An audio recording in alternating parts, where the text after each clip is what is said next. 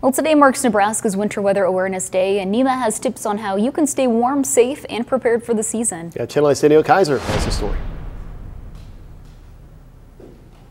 Every winter in Nebraska, we're going to have snowstorms, sleet, icy roads, and it's just a good idea to make sure that you gather some of the things that you might need if you're going to be traveling. Jody Fowl, Personal Information Officer of NEMA, says one of the essential parts of emergency management is preparing, and seasonal weather creates hazards each year across the state. We always encourage people to have a preparedness kit at their homes that would allow them to survive for 72 hours after any kind of storm. She says it's always a good idea to know what tools you might need in case of an emergency.